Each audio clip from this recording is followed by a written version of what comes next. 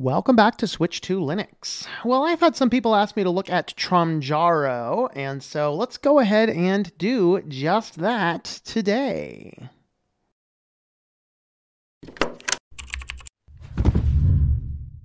All right, so what is Tromjaro? Tromjaro is supposedly a trade-free operating system based on Manjaro. Let's go ahead and have a look at what their website looks like over here. So, jumping in over here, this is, of course, tromjaro.com. And you can see here is a trade-free operating system based on Manjaro Linux. And this trade-free goes to the tradefree.org website. So this is basically purest form of free. The one who offer should ask for nothing in return. The one who receive should not have to give anything in return. So they have, it's more like a movement. Trade-free, I'm inclined to say trade-free is probably an okay thing. I'm not sure it's necessarily going to be the longest, best form of thing for the entire world. If you force it, it should be given out of the cause of the heart. But nevertheless, I do like and support an idea. Of course, trade-free does carry with it the heart of what is at Linux. And so this is good. So, why do we need a specific distribution based on trade-free? And more importantly, is Tromjaro a true trade-free operating system, or is it something more? So without getting into the politics one way or the other about trade-free, let's go back to their main site and look at what we have. So simple, flat, and beautiful desktop that's easy for the eyes with multiple flat wallpapers. So basically, it is material design taken to the nth degree, for those of you that like it. I even like this description, flat, washed out, custom-made icons. Flat and washed out. That's an interesting... I've never considered flat and washed out to be a positive, but apparently it is. So, hey, whatever, that's all right. Extremely customizable. I am gonna radically disagree that this is extremely customizable. It's based on GNOME, for crying out loud, the least customizable desktop environment in Linux. You want customizable, give me something I can actually customize. But regardless, that is neither here nor there. I mean, unless you're just talking about wallpapers, which is not, I guess different menus or whatever. We'll have a look at the tweak tools, see what we have over there. Easy to use and manage. I did find that it is pretty nice. So we'll have a look at the tweaks when we get in there. Of course, the settings is just GNOME settings. Add and remove software is just Pomuk, sitting on top of Pacman. And I did not actually look at tweaks when I was looking at this. It did take me over an hour to get this thing installed and updated. This is going to be a major criticism of the distribution, is it is based on Manjaro, and the last image that we have from their website is over 3 months old. You cannot do that on an Arch system. In fact, the reason it took me so long to update is I had to fight around to find a package manager that would not constantly be out of sync and produce errors. So I kept on trying to figure out exactly what's going on. I was about to just say, never mind, but then I used the default update sources, which took forever to download things, but at least they updated the system. So whatever that happens to be worth. Now, really what this seems to be more than anything is just a highly modded Firefox. Not really highly modded, just a Firefox with a boatload of tools put onto it. I really didn't see anything else that was interesting or out of the ordinary. They do have a list on their About page of everything that they have changed, and really what we can see is they've changed a lot of themes, mirror lists, a few settings, Pacman URL handlers, and that's about it.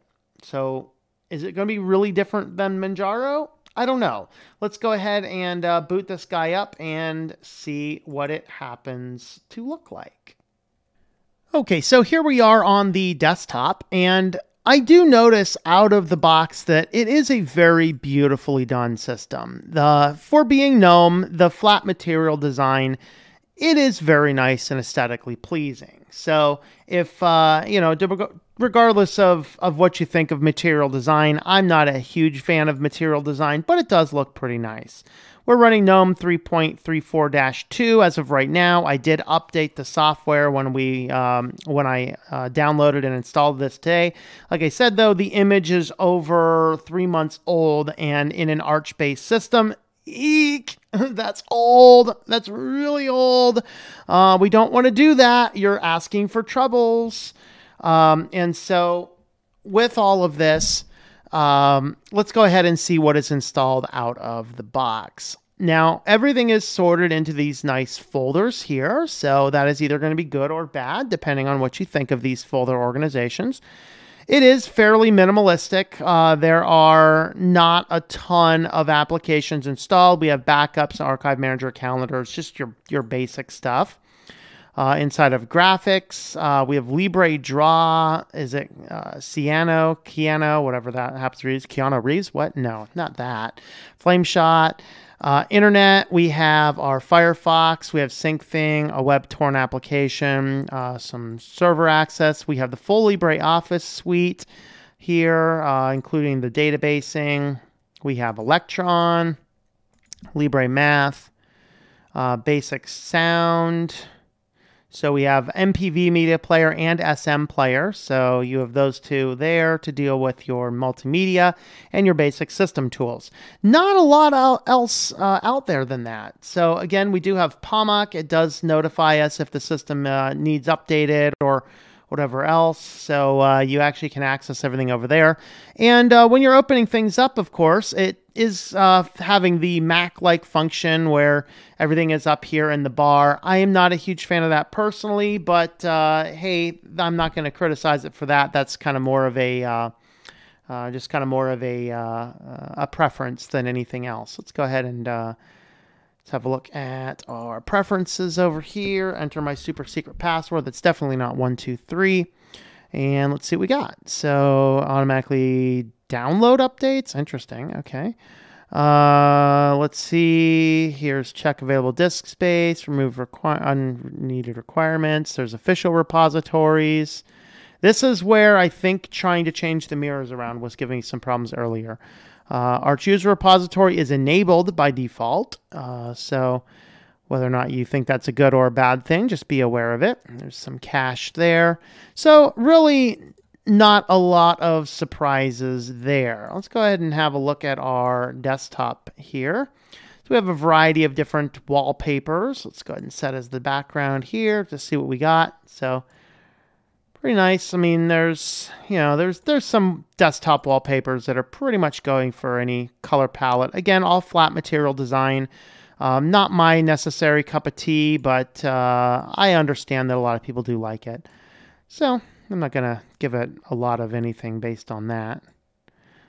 That's pretty nice. Let's go ahead and keep that one for the duration of our video here. We have our basic settings. Again, we've already looked at this. This is just your basic GNOME settings. Nothing is out of the ordinary there. Terminal, POMOC. The only tool I've not looked at yet is the tweak tool. So let's go ahead and see if there's anything in the tweak tool that is out of the ordinary here. So we can do animations.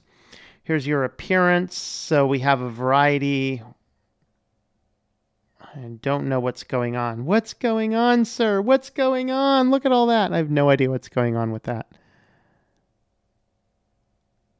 It's like it's doing weird stuff. Anyway, like I can't pull these down. I think what's happening is there's an error and I'm hovering over these and it's not. So like basically I can't change these. I'm not sure why that might be. Let's size of it maybe. Hey, there we are. All right, maybe I just need to change the size. I have just a variety of different colors and things in here. So VMix Dark Beryl. Let's go with Dark Ruby. So just a lot of different highlight colors here. So, ooh, that's the dark is definitely better. The dark is definitely better.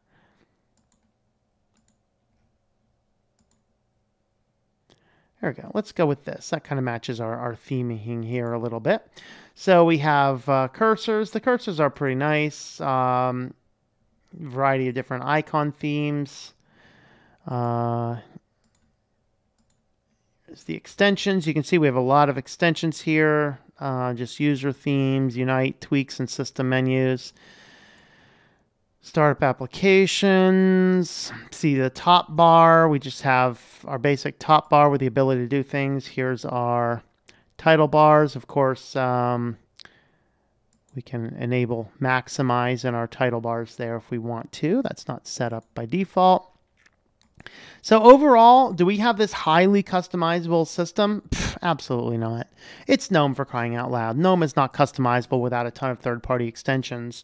And I don't see anything compelling here that gives me the ability to manage all of the menus or things like that. So we basically just have a Manjaro GNOME with really nice theming, which honestly, just looking at the original default, their package list that they gave us, that's kind of what we expected. We didn't see anything in there except a lot of themes. And yeah, there would have been the option there to add the menu drop down at the top, but that's nothing there. I think that the only real standout thing is that Firefox is just loaded down with a lot of extensions. So here's our Firefox build. And looking at this, we do have DuckDuckGo is set as our default, so that's good. We have our GNOME extensions already set up and pre-configured there. This is really our list of extensions. So this is pretty much the only thing that makes the system it. But it does have a lot of things. Now, talking about free trade, the Auto Sci-Hub just allows you to grab scientific articles without modifying URLs.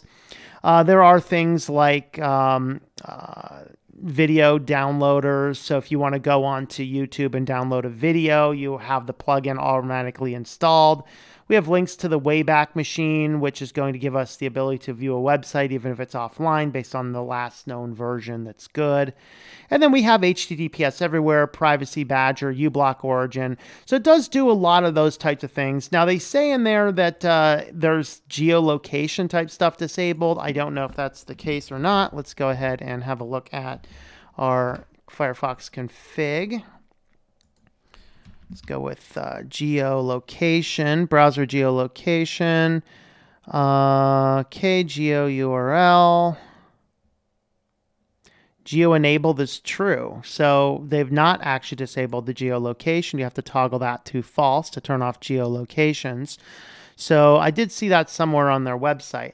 So ultimately, looking at the distribution, does it meet its need for free trade Linux? Well, I mean, I don't see it really meeting the need any more than any other Linux. They pretty much all their free trade means is we've taken Firefox and we put a few extensions onto it. It's just a themed Manjaro, so pretty much I don't really see the reason why I would go with this over Manjaro unless I really like the theming of this, which I have to admit, even for me not liking material design, it is a very nice, attractive system. So very good job on how the system works. Based on Manjaro, though, you do need to do an update or a refresh of the system a little bit more frequently than every 3 or 4 months, because I downloaded this thing, got it installed, and it wanted, gigabytes. I think it was like 4 gigs of downloads, but half the package mirrors it was suggesting were broken. And so I think that there's a little bit of work to do. Do they meet this free trade? I don't know. I don't see it to be any more significant than any other Linux distribution. Pamac has all the same software. Everything is there. Of course, they do say that, we build a minimalist system. Let me actually go back to that web page there. That's worth saying. They do say that they go back to a minimalist system and let you install the apps that you want. So that's on the About page. Let's head on over to the About page there. And it says it's a minimalist system. Let people use our apps section to install whatever they wish.